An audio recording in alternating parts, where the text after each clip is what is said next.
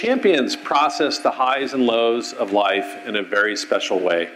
They see setbacks as a way to grow, and they know that with hard work and a little effort, anyone can do just about anything. This attitude applies to racing. It's also something that we all see here in Silicon Valley. It's the entrepreneurial mindset, and it's one that's really at the center of the character that is Stanford.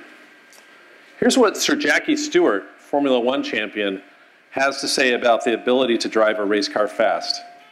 The mental attitude to hone it, manicure it, and shape it is going to make the difference between being a good middle-of-the-road driver and someone quite special. We have two quite special people with us here tonight. In the conversation to come, we're going to hear from racing champions Patrick Dempsey and Patrick Long. They're going to talk about success, failure, and what it takes to be a winning team. So please join me in welcoming Patrick Dempsey and Patrick Long.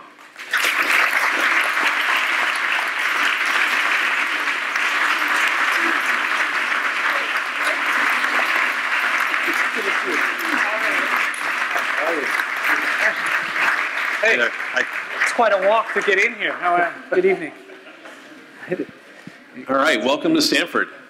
Thank you. It's great to be here. So I'm going to give you a little deeper introduction for each of these fine gentlemen because they have accomplished a lot. And I'll start with Patrick Dempsey. So Patrick began his motorsports journey when his wife Jillian got him off the couch and gave him a gift certificate to the Skip Barber Racing School.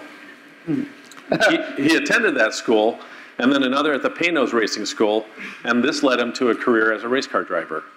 And a very impressive one at that. Among many accomplishments, he has achieved on the track 2 podium finishes at the 24 Hours of Daytona. Big deal. A podium at the 24 Hours of Le Mans. And a victory in the World Endurance Championship at the 6-hour race at Fuji last year. And for those of you who know, Fuji is really hallowed ground. It's a place where people like Lauda, Hunt, Andretti, and Krasnov all raced. It's an amazing place.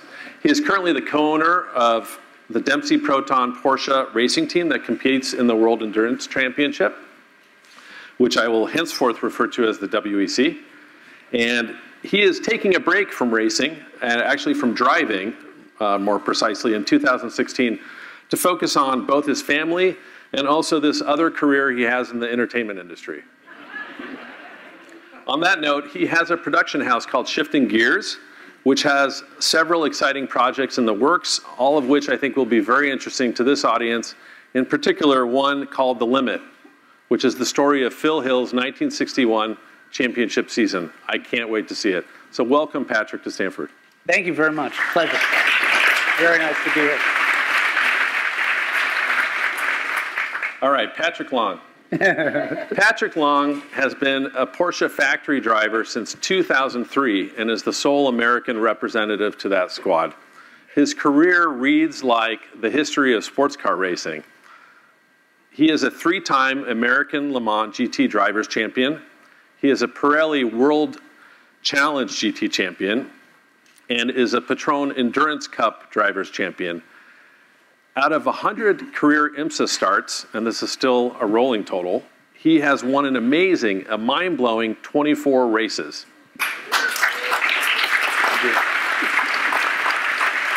And along the way, he picked up a few nice items for his trophy case. So he has 1 win at the Rolex 24 at Daytona. He has 2 12 Hours of Sebring wins, 2 wins at the 24 Hours of Le Mans, and 3 Petit Le Mans wins. Pretty amazing. Thank you. What I admire the most about Patrick is that I think he fits into this grand tradition of American drivers who can drive just about anything and really want to. People like Dan Gurney and Parnelli Jones. He has the ability to be successful in a range of cars. He's been in everything from an Australian V8 supercar to a Porsche prototype with Penske Racing to NASCAR and ARCA stock cars and even Class 12 off-road buggies. And by the way, he actually won the Baja 1000 and one of the latter. It was pretty awesome.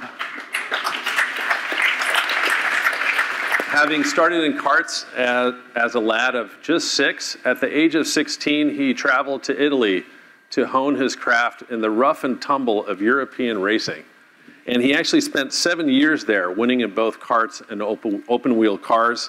Last year, he teamed with Patrick Dempsey and Marco Seefried in the WEC, and also raced with Team Falcon Tire in IMSA. And this year, he's going to be driving over 20 races, right? Yep. That's a lot of races. In the Pirelli World Challenge Series and in the WEC. And just a little over 2 weeks ago, he came in a very, very, very close second in the Daytona 24, which was really amazing to see. He is a truly, that was a great race. He is a truly passionate Porsche aficionado. He is the ringleader of a cultural movement celebrating the joy of being air-cooled, which we'll talk about a little later. And most of us here at the Revs program really hope that he runs for president in 2020. Yeah. Welcome, Patrick. We won't go there.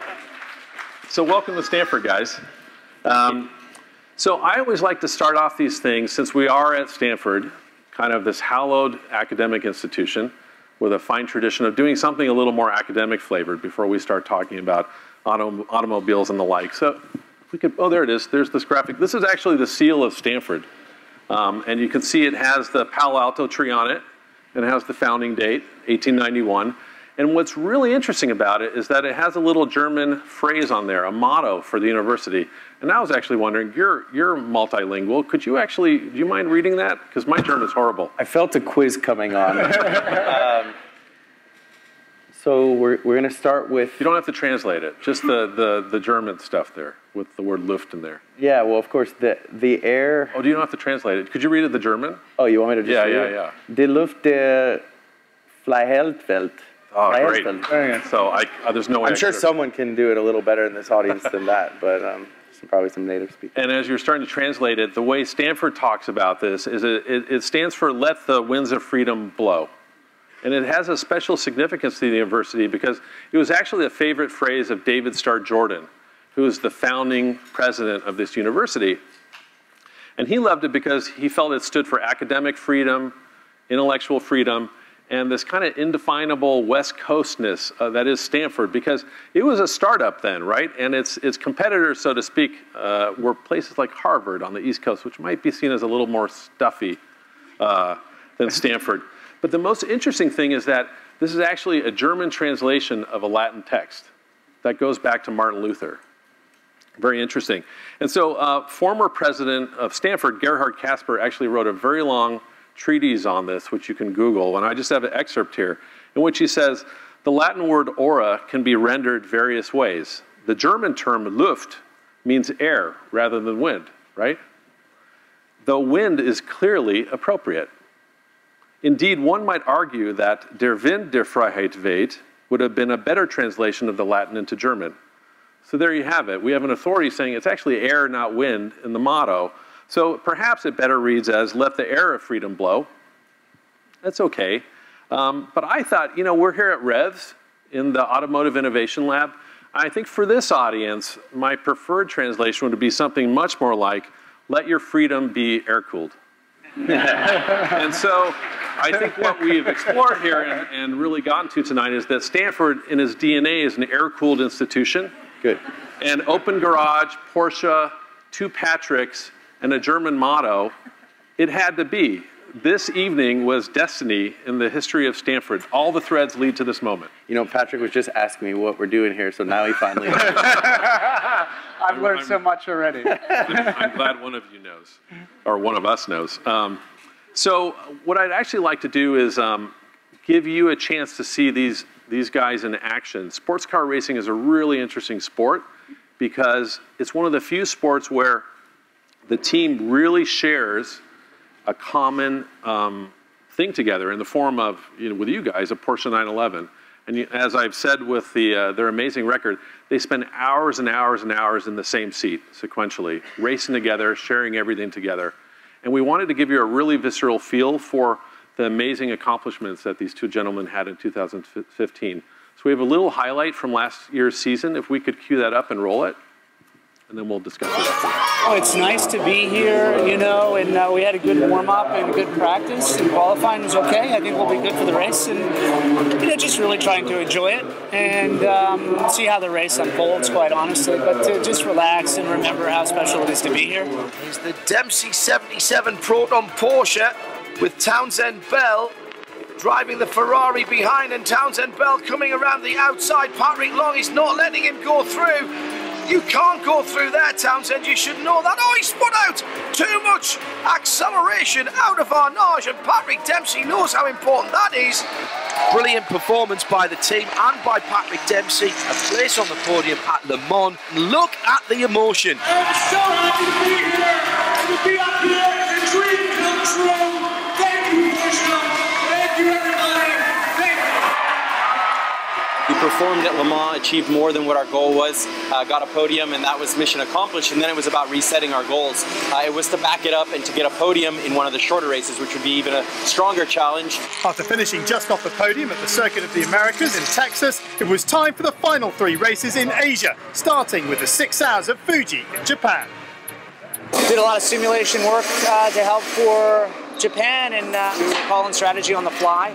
Made great calls and then had good pace in the wet and positioned us, and then Marco just had a phenomenal drive in his middle stint that just, you know, he checked out on the field and really, you know, put us in a really good position for Patrick to take over, and then I got a chance to close it and to win my first race at Fuji, you know, which is pretty extraordinary. It was a lot of pressure in that last stint for me, you know, just to stay calm and manage the emotions and stay focused. Their first win in GT in the WEC for Patrick Long, Marco Seifried and Patrick Dempsey.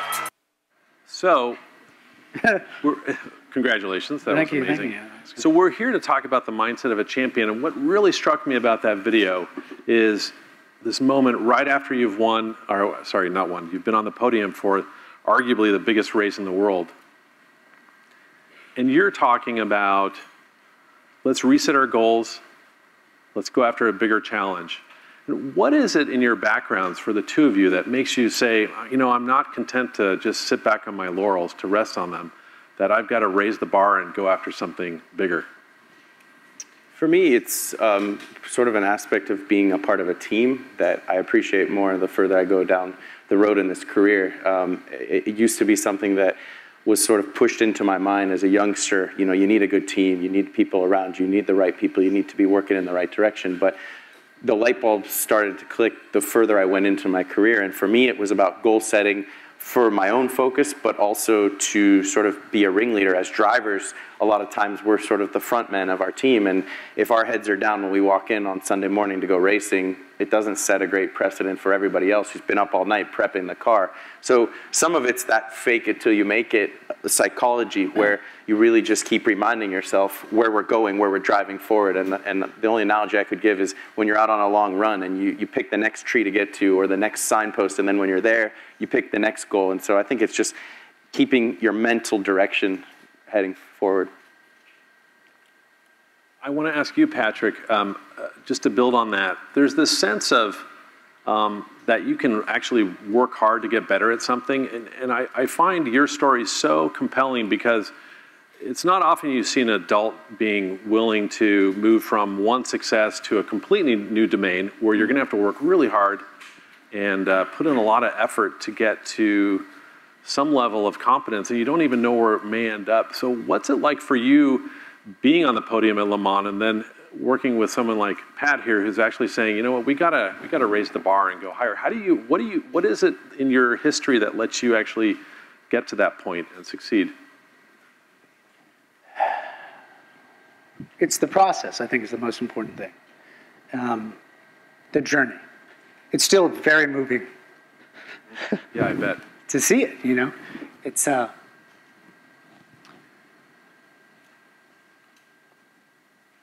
really hard to articulate what that means because of the sacrifice of the team and the journey and being in the moment, being in the now. Because you look back and it's like, geez, we did something remarkable. But when you're there, you're breathing, you know, it's about the air. And being able to be present is the most remarkable thing about racing in the experience. And I think that's when you achieve the goal, you have to remember to reset and go, okay, where are we now? Where are we in this moment? Where are we breathing? And then the emotion will come later, you know. Wow, so that ability to be in the moment and kind of know what that feels like is something that you keep going back to. You're totally present. There is no distraction. Your situational awareness is so keen. And your time is continuum. You know that this moment will occur and that you've been past, present, and future all at once. And that is what is the most exciting thing about racing, and the challenge is to be in that space mentally, which is beautiful. And it's, you know, very quick and elusive to be there. And you'll have a race, you'll have a moment like that. And you'll see, you know, I remember the moment when I was watching Patrick and Townsend racing. And, you know, you guys know each other. And I knew they were going to be clean. And the sportsmanship in that. And you think back about Dan Gurney, you think back about the racers of that era had to protect each other, because if there was a mistake, there was death involved. Immediately, it was over. And these guys at this level were racing so beautifully and so cleanly that it's one of those moments that I'll never forget. And he's completely oblivious because he has no idea that anybody's following the GT race at all anyway, because nobody usually cares because the LMP1 program is so dominant. And he's the front line to this world feed. And we're watching this unfold, and it's just remarkable, remarkable. It really is. And I want to go back to this point you brought up about being mindful and being in the moment. Because, yes, you know, you've been racing since you were 6. Your history in the sport is more recent. So yeah. I assume that you have a perspective on it as an adult that, you know, it's been your whole life. But I guess my question is, for you, you had a background before as an athlete. You were a champion skier, yes, you know, a balanced sport and unicycling and all these great things. So it's not the first time you've been in a sport where you need to really be on the edge and know what it feels like. But when it comes to being in the cabin of that 911, how much do you feel that your ability there is innate? And how much of it is just plain hard work? Oh, it's hard work because it's I'm sure a lot of people in the audience have raced and they've been in a car. It's a physical activity. I don't think, if you haven't done it, you don't realize how much the temperature, the lower body, the pressure under braking, and then you're in there for 2 or 3 hours. And the great drivers have the stamina and the ability mentally and physically to relax, to do that and drive that. And that's the real challenge. And how do you know, block that out and to stay present? Is the mindfulness of it is what I really love. And the world in which you compete, there is a camaraderie that is unlike anything else. That you're out there, you're fighting with someone, and the next minute, you and Townsend are on the podium laughing about the situation. And there's a purity to it still, even at the highest level of the professionalism. And of course, me coming into it much later in life, you know, and successful in other realms, your ego has to be eliminated. You can't worry about your ego. You have to just go, okay, how do I get better? You know, and in endurance racing, you have 3 other drivers, so you have your role in the team. What do you do? And then constantly seek to learn and to remember. I remember there was a moment in Daytona many years ago. I'm like, what am I doing here? You know, I'm successful in another world. I don't need to do this to myself. And I was remember to become a beginner again. And that was the key. And that's sort of, I think, answering your question. No, I love that. Speaking of beginners, I mean, you've worked with dozens of other race drivers, both as team members, but also as helping them develop and coaching them. What's your sense of that question of innate talent versus it's just something that you've got to grind out and work hard on? I think it's like anything. It's a combination of both. I think the best were the when I look back are the ones that were so gifted but worked tirelessly as well. But I think everybody picks it up a little bit differently. I think what Patrick's revealing is that if you're vulnerable and willing, and you have, of course, drive and the nature to put a lot of work into it. But I think it goes back to you against yourself and the mental spirit. Everybody talks about the sport of driving is a battle between 2 or 3 or 4, but it's actually a battle against yourself, which comes right back to, I think that there's a lot of it is innate in how you can sustain pressure and how you can deal with yourself is probably the biggest challenge. There's a great quote that we were, I think the we were training for Le Mans, and we were at Jim Hall. This is a karting track in Southern California. And there's this little Post-it on the wall, tiny little thing. And I'm like, what is that? And it was a quote from Phil Hill that was about a fencer from Germany. And he said, the battle is really within yourself and how that becomes what it means to be a champion, not your fellow competitor, but how you can push yourself outside your comfort level and still continue to succeed. And I'll never forget that. And that was like, oh, that's it. That is it right there. And this little Post-it, you know, in a trailer in the middle of Oxnard. I was like, wow, that's, what a great message that is. And I mean, that's the beauty of it. It's like, you're on this journey and you're evolving as a person and as a champion. And what does a champion mean? And, you know, the failures and the successes and the little treats along the way will guide you when you're open and you're present, which is situational awareness, which is racing again. Right. Could you talk about a specific challenge or setback that you guys encountered as a team last season where you put that Post-it to work? How did you, can you tell a story about how you worked through something that maybe other people would have just given up at that point? For me, the kind of tool that I reach into when that adversity strikes is putting everything into perspective. Racing is such an emotional game that you have a great race and you're like, this is the best thing. And then you have one bad session the week after and you're like, I suck. I don't know how to do this. Why am I here? What's going on? And that's just that normal emotion. So on Monday morning when we had some setbacks, we had a tough race in Nürburgring where a door fell off or a window blew off and we had to replace the door. And we had a podium too. We had so many places where we had fought back from being in the trenches and we thought we had it on a plate and then it slipped out from underneath us. And this sounds cliche, but I would just kind of come back to, okay, this is sport. We're going to live to see another day. Reshift, refocus, decide what matters from the takeaway and then push forward. And I think that's in any point in racing, there's so many highs and lows and more lows than highs that you have to have that groundwork to go back to and refocus. And the lesson in that too, I think the failures are the ones that teach you the most. Like for me, it was Austin. The second stint was horrendous. But the next race was, you know, Japan. So I learned that my vision at night was terrible and I had other issues that I needed to go back into the gym and train for. And then I came back refreshed in Japan, and it was sort of, you know, had I not had the experience, I think, at Austin at that moment to work harder in those 2 weeks down, I wouldn't have been in a position mentally and physically for Japan.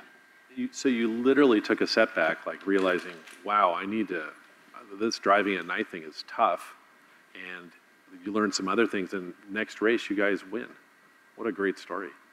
Yeah, and then also too that when it's your day, it's your day. What is yours cannot be lost. What isn't cannot be held. So it's like you have that aspect of it too. When it's like, oh, it's just not your day. It's not going to be your moment. And then today you can feel it. It's like, oh, today's the day. You can feel it. I got up in the morning and I could hear it. It was the rain and the bamboos. It's so in like your Japan and Fuji. It's like, oh my God, it's like you're Zen, right? It's beautiful. But that's the beauty of motorsport, and I think sport in general and there is a beautiful Zen religious aspect to it. When you're attuned, it all happens. And when you're not, the car doesn't run, the setup is wrong, and it's an extension of what's going on. Let's talk more about that. That's fascinating. So let's say you're not in Japan, unfortunately, but you're in China. Well, I was going to say you're in the paddock of Le Mans. It's the day, right? And it's been a crazy week, a lot of stuff going on. What do you guys do in terms of rituals or the prep you do? How do you get into that mindset you were just discussing where you know you're going to be at peak performance? Like, how do you get to peak athletic performance?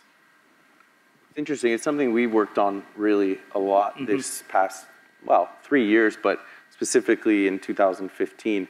I think that what you need is that Zen, if you will. You need to go in feeling ready, feeling prepared, like you studied for the test. And a lot of that is, I think, the mental endurance and having that mental ease. You can wind yourself up. You saw the excitement on the screen. You can get so wound up about being at Le Mans or being at Fuji or not screwing up or winning or whatever it is that by the time it's time to get strapped in and spend 3 hours where you don't even blink, let alone drink or breathe, you're fried before that even comes up. So it was all about preparation, organization, and finding whatever works for you specifically. Young drivers ask me all the time, what should I eat? What should I drink? How should I sleep? You know, should I do this? I'm like, do what works for you. Think about your best day and how it felt, how it looked, how it smelled on that day, and think about what you did to put yourself in that mindset to be there, and just recreate that. Everybody's different, but as long as you walk in to sit at that desk to write that test and you feel prepared, you know what that feeling's like. Your shoulders are back and down, and you're like, I got this. You know? It's almost like you can make your own luck by being prepared. Yeah. Oh yeah, mentally you have to visualize it. It started with Dr. Valazar when we were at Silverstone, and we were just getting into the car, and there was a real methodical approach to, okay, what is it that we need? What do we want to achieve? We want to get on the podium at Le Mans. What is our strength? What is our weakness? And what is the process to get us there? And once that was laid out, I thought, with the way Dr. Valazar presented it, you spoke, Jacques, our engineer, spoke, and we took stock at what we needed to do. And then it was basically about the process at that point. And then you take one step at a time, and then when you're there, it happens. And that's the remarkable thing about last year is what I learned. And I take that now into my life at home and work. And essentially, what we said, you know, riding the tides, or when you get the cards, you can be prepared, you can know the whole drill, but in racing, there are so many things outside of your control that, like Patrick said, you have to play well when you get the cards. You don't always get the cards, and you have to know when it's your day. And I think that there's that combination in racing that can really send you in those emotional peaks and valleys, and that's the one little asterisk is always remember there's 99 things that are outside your control. Right, there's an example. We were at Daytona last year, and we had a sensor in the tire malfunction. Something happened. And we had to come in, and we were up there, and I was running with everybody. I was like, oh, this is going to be a great race. And then all of a sudden, boom, we're down, and we're 5 minutes in the pit, and we can't get out. And I'm like, all right, so here's where the mental discipline comes in. So what is my job now as a professional? What do I have to do? I have to stay calm, and I have to hit my marks and do what I need to do. This is out of my control. The B factor is Jacques Dallaire, a guy we work with on the mental aspect of sport. And the B factor being this is out of your control. You can't control that. So you let it go, and you just focus on the next step. And slowly but surely, we made our way back to getting on the podium. And like, that's the thing is really what your mindset is. And also, too, when you visualize, there is a chemical, there is a cell building process that happens in that. And it's truly remarkable. You two learned about how to give feedback and receive it. It's something everybody struggles with in life, but you guys get so much feedback.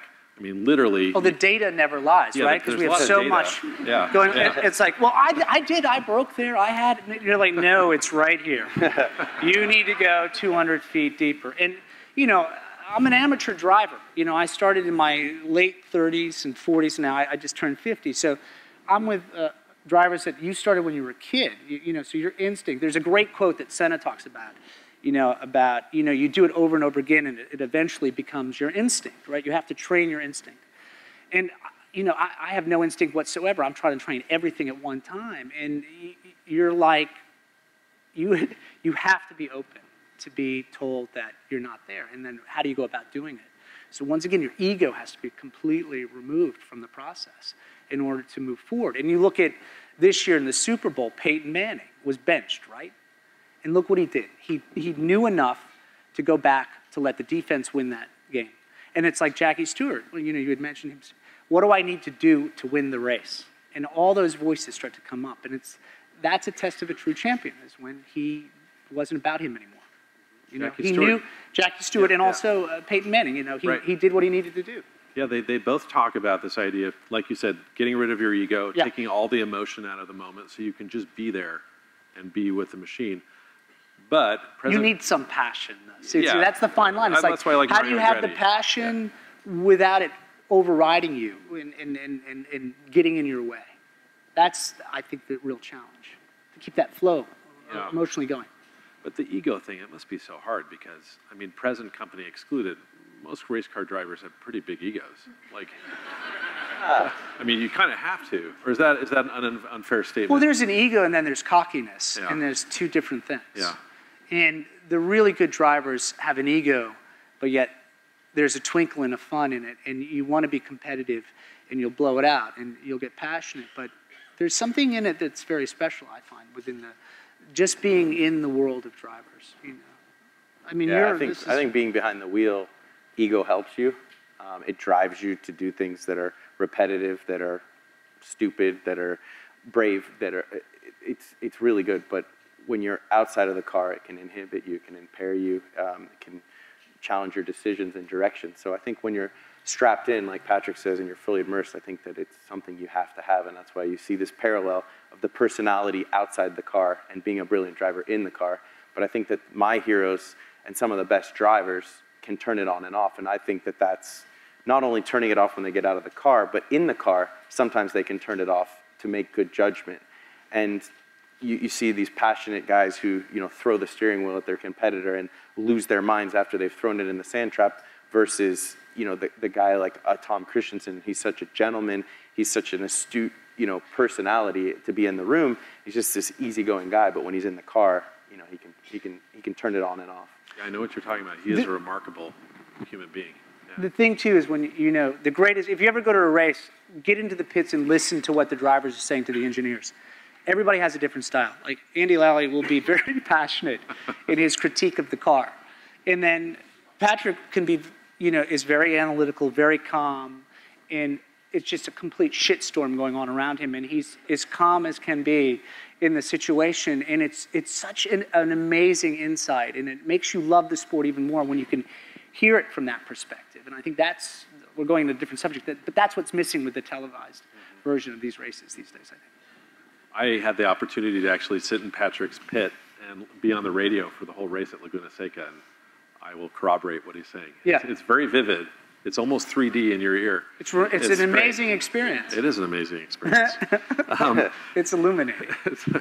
So you talked about Peyton Manning. Are there other athletes or an athlete that you look to outside of motorsport who you just say, wow, I just admire what they do so much. I've learned so much from that person. Really, for me, I think bits and pieces of things that I pick up that I can, something like we take away where they're ferocious in the sport and then outside they're able to be this whole different light. But not one in mind. How about? It's easier for me to do it with an athlete than it is for an actor for some reason. I think maybe it's the same reason you do. Tell us what you think about Hollywood. Well, I'm very grateful for whatever it's given me. Because it lets me go racing. But the thing, there's a great book, The Champion's Mind. It's just an amazing book if you get a chance to read it. It talks about, gold medal performances in everything you do.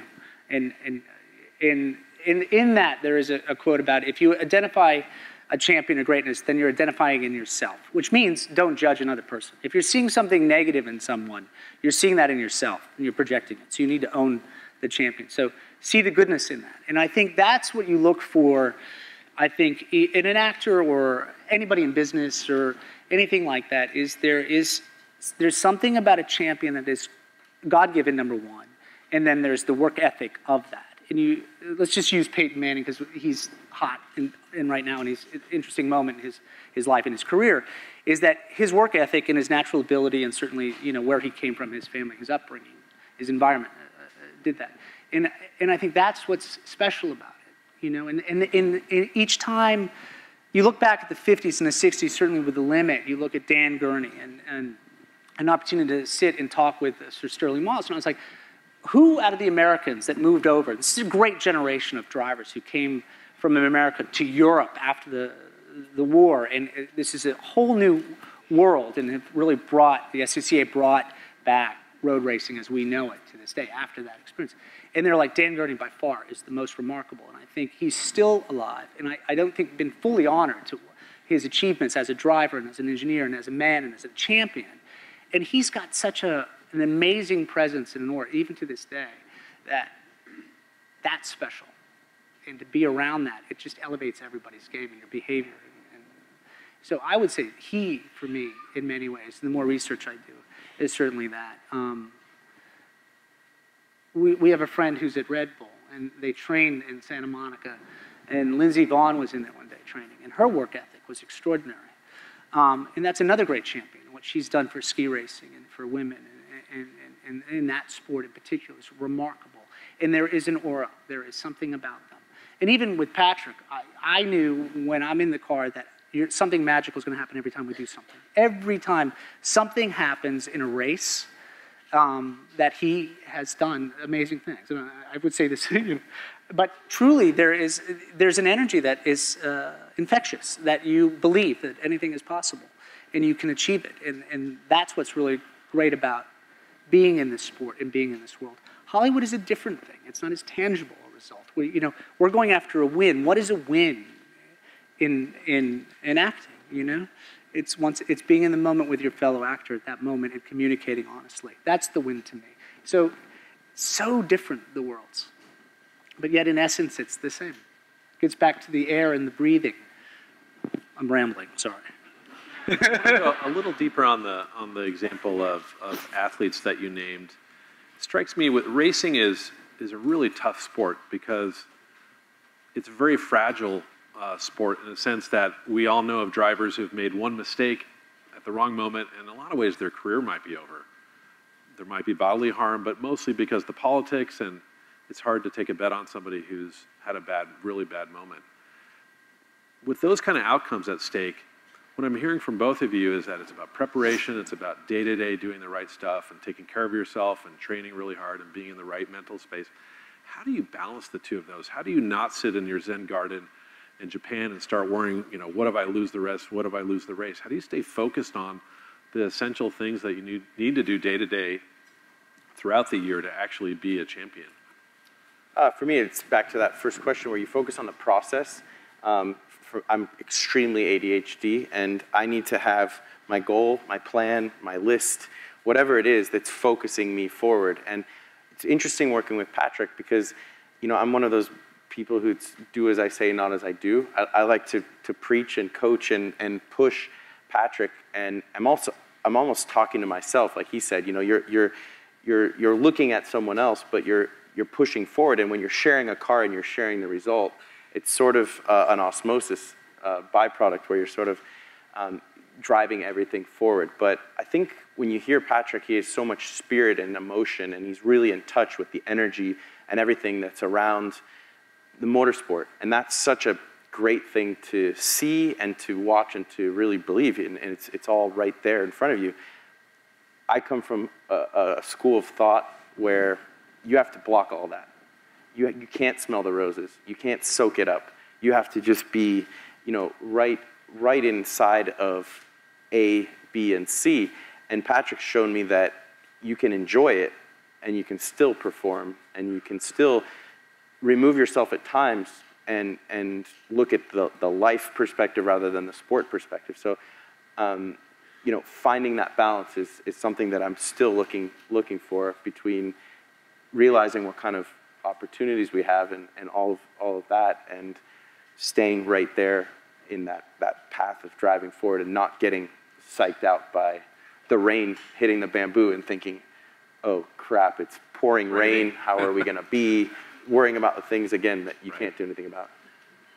It's great to hear how you two, as teammates, aren't just sharing a seat in the car, but you're actually learning from each other and growing through the course of a season.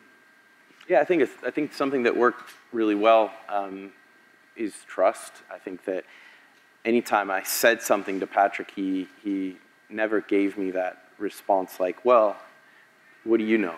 I've been around a lot longer, or I've been successful over here, so I'm a smart enough guy, I can figure this out. It was always like eye contact, trust, and there was a connection.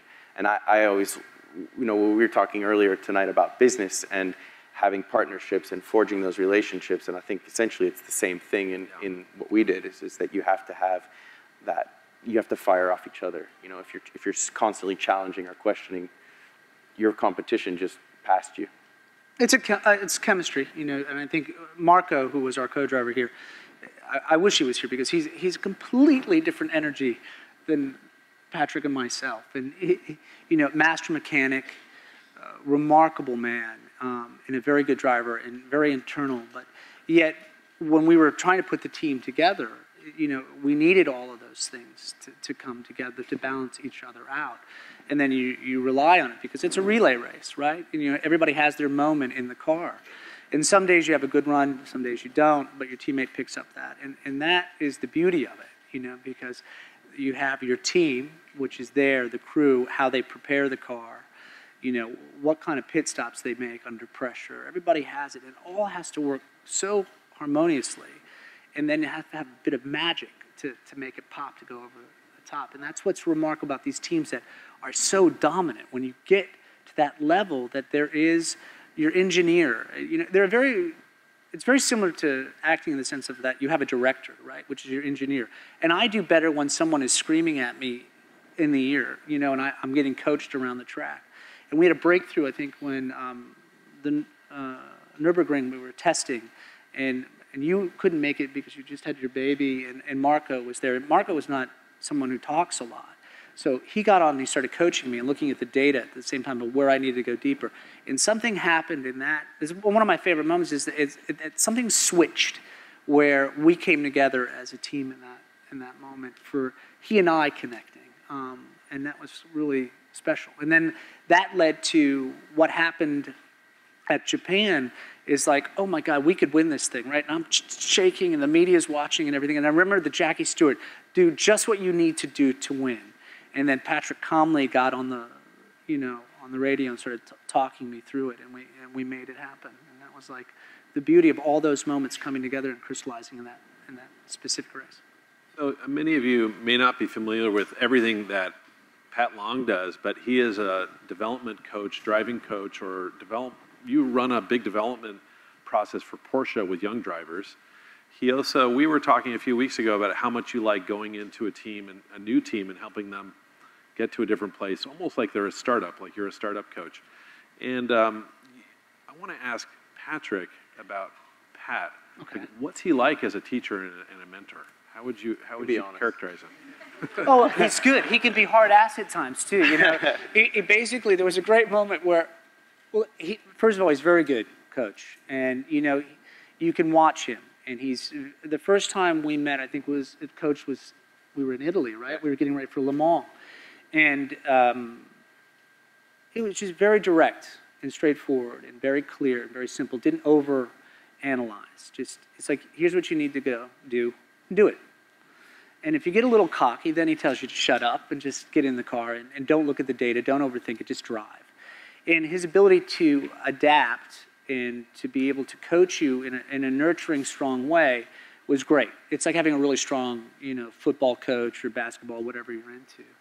And I think the success I had was really where we started last year. We were going to get in anything possible. We did shifter carts. We did a rally school in Seattle. We did everything possible. And he just put me in a situation and just sort of watched.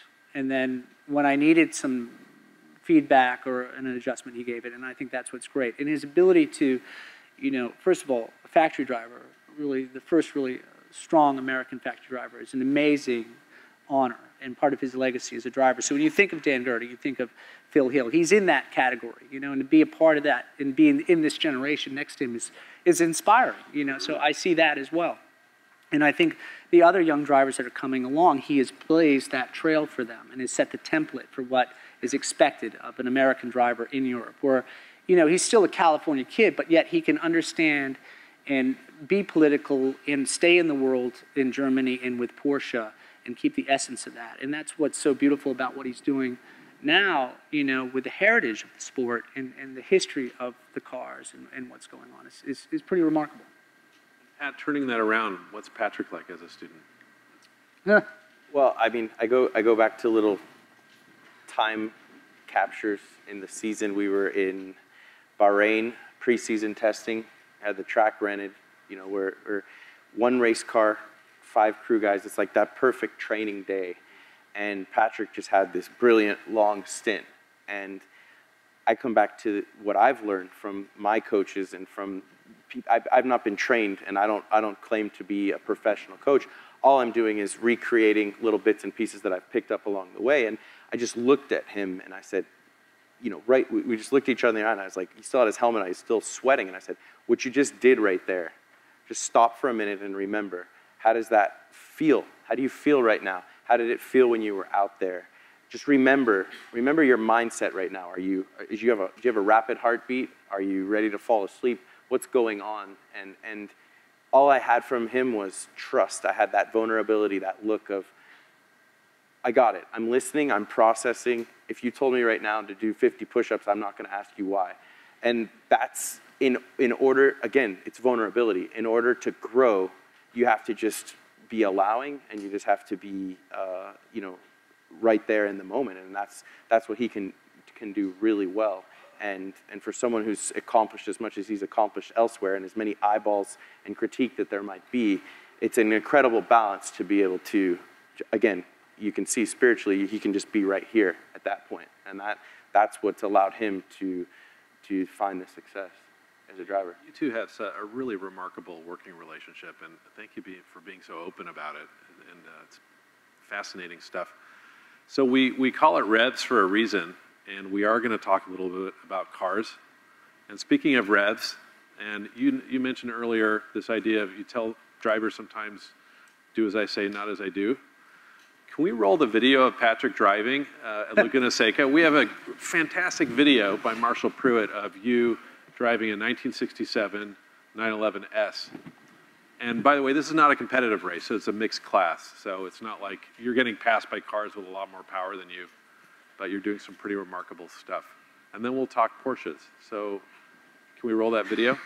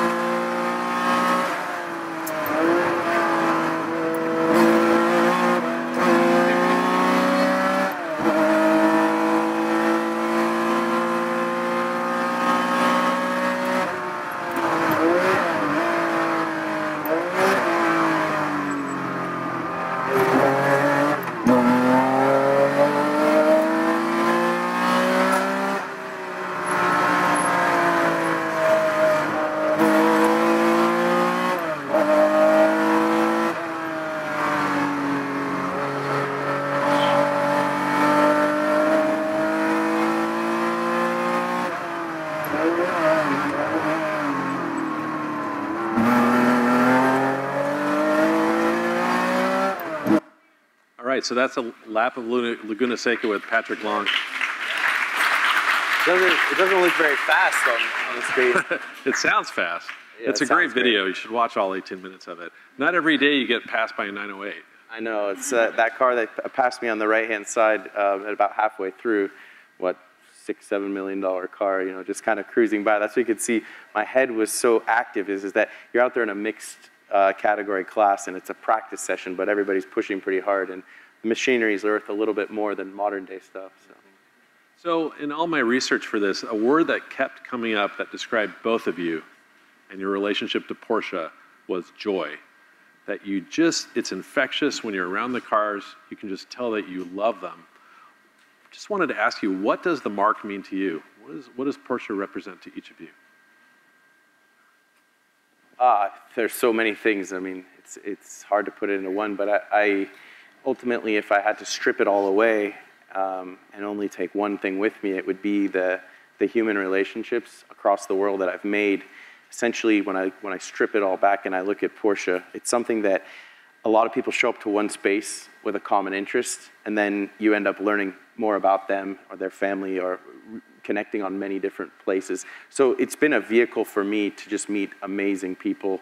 And when I get into the culture of the car and where they've come and where they are today, I'm just proud. But the relationships is what I hold at the highest level. So it's not just the car. Companies are people too, right? How would you describe the culture at Porsche, since you're such an integral part of it? Well, it's, you know, when you look at Weissach and Zuffenhausen, where Porsche comes from, you look at the culture of the company. It's about efficiency, innovation.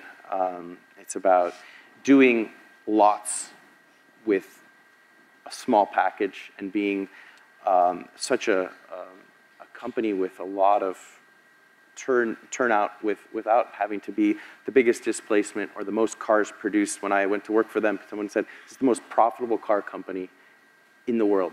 And it's one of the smallest. And so right there, my first day on the job, it's like, man, you have a big precedent to live up to.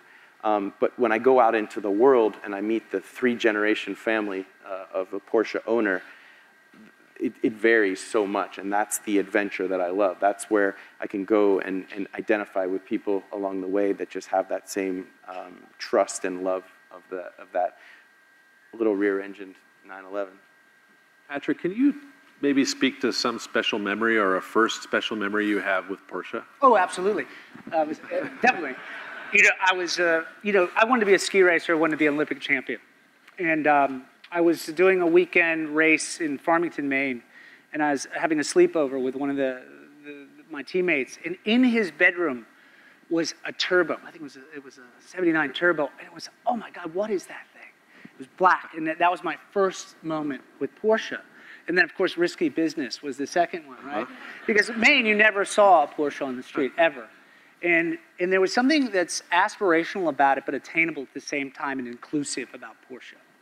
Different marks, there's a different mentality.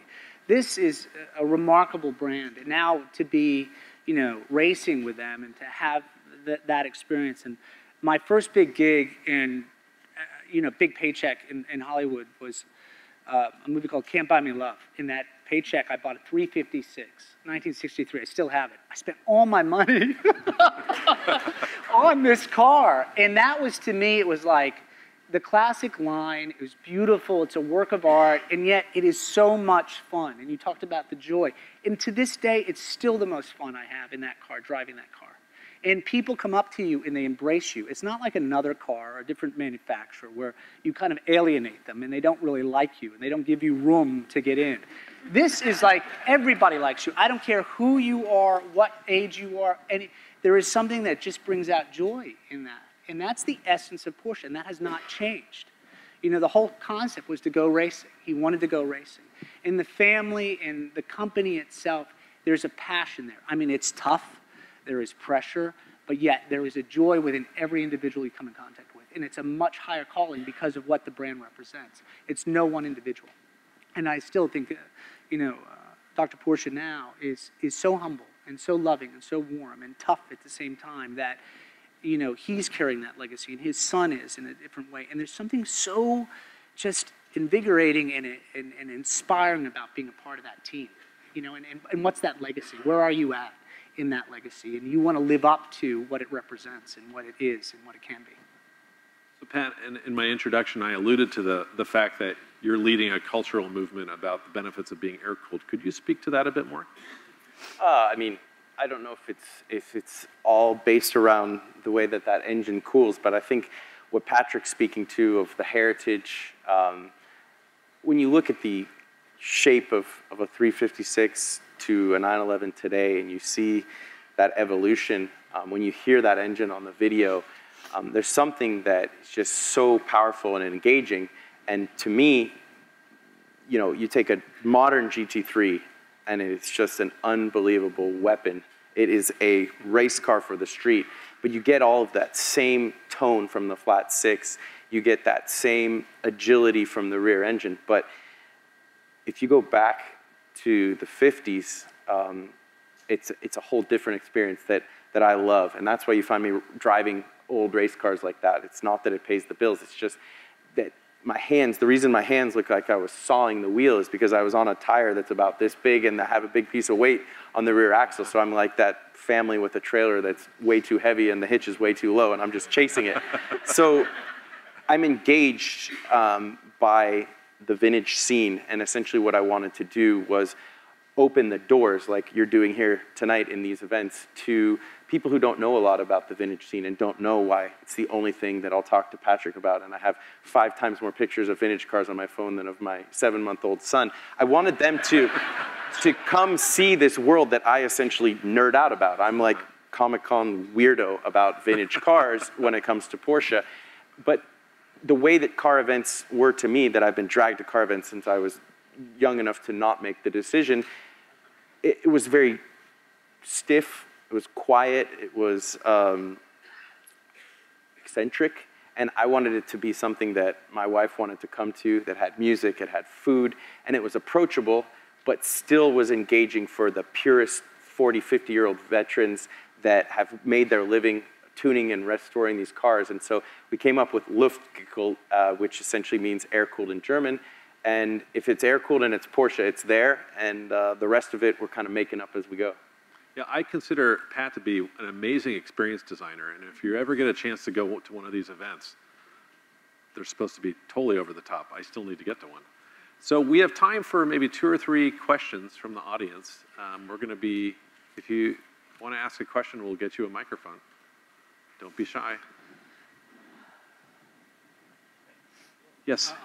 Oh, well, let's actually get the microphone. How often do you practice, either simulator or in car? You know, during the season, how often are you practicing? For how long? What are your training routines like? The interesting part about being a racing driver is that you can't just take a set of golf clubs and go out and walk 18. You can't throw your motocross bike in the back of your truck and go ride on your practice track. You need an infrastructure, you need a team, you need a lot of money, tires, fuel. And so we've had to find different ways to hone Patrick's craft. And I think to answer your question, we tried to be in something once a week, even in the off season. What my idea for Patrick was to go ahead and sort of go back to the start and give him a fair shot at what I had as a kid, which was being thrown into a lot of different scenarios, different types of cars, loose gravel surfaces. And really what we were doing is working on balance. I think there's a real direct correlation between balance and car control. And what you see when you're counter steering and moving your hands is you're trying to keep a car from going sideways or drifting. You're trying to be proactive in that. And so what we did is we went to surface where there wasn't a lot of adhesion, and you had to do that a lot of times. And going and doing dirtfish and doing a rally school or driving a 700-pound sprint car that weighs 900 pounds. So much fun. I'm trying to throw him out of his comfort zone, but also there was a takeaway, conscious and subconscious. Simulators are a great way to run through the mental, not so much the physical, because it's really about testing your focus. That build-up online simulation is great because you're essentially racing 30 people around the world. And if you crash, not only do you take someone else out of the race, but you're done. You don't push reset. It's not Nintendo. You really are in an organized race. So that's something that's come along later in my career and something we've worked on a little bit. It's not always easy on the equilibrium. Oh, but, I can't do the simulators at all. I get completely sick immediately. I can't even get out of the pits. I'm already like, oh my goodness. I tried everything and it just doesn't work. But what it does do, we found this actually at Dirtfish, this small little simulator by PlayStation, wasn't it? What was it?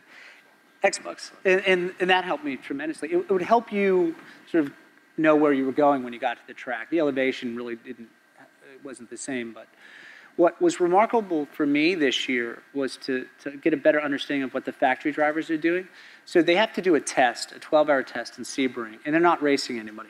They're going out and they're having to pound around for 12 hours. 2-hour shifts, how long are your stints in that? And it's like, how do you stay motivated? You're not racing anybody. And that's a challenge, physically, emotionally, and mentally. How do you stay engaged? And then you start to see them in a race situation, and you see how Porsche has developed the drivers, their young drivers, on and off the track, the quality of the individuals that do that, and what they do on a day-to-day basis is phenomenal. They're always in a car, especially the young drivers. They're going somewhere and testing something and developing.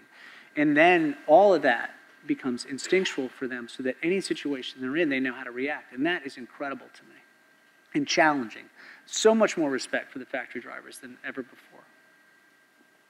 Great. Another question? Yes, back here behind the camera. Thanks. Endurance racing is hard.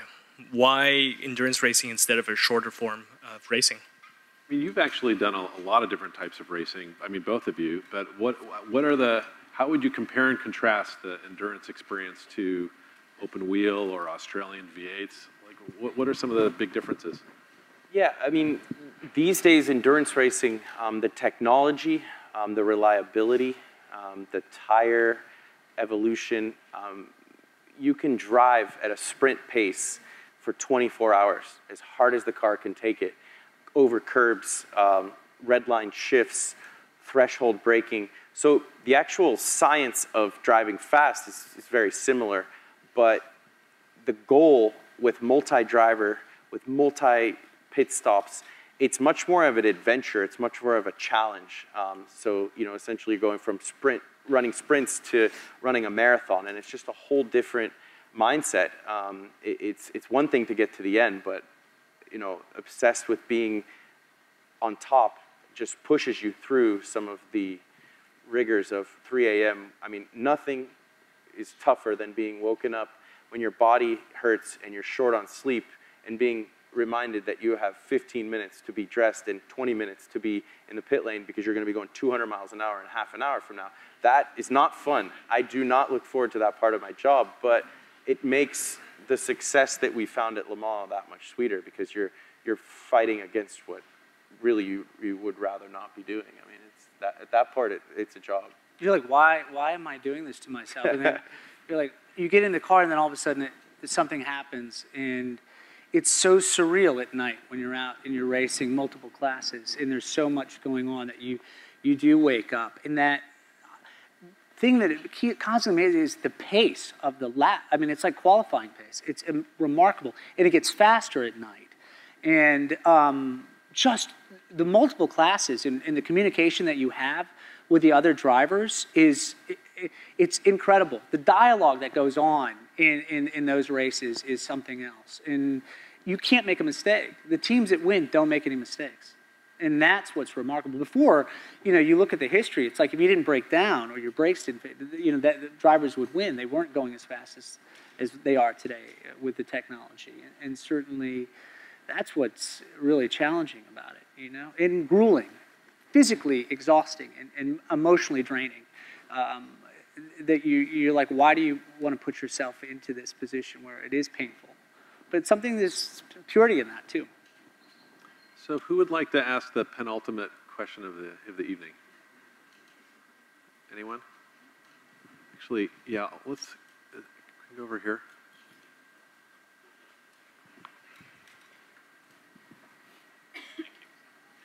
So question for Patrick. I hope you're finishing your career as a racer and not as an actor.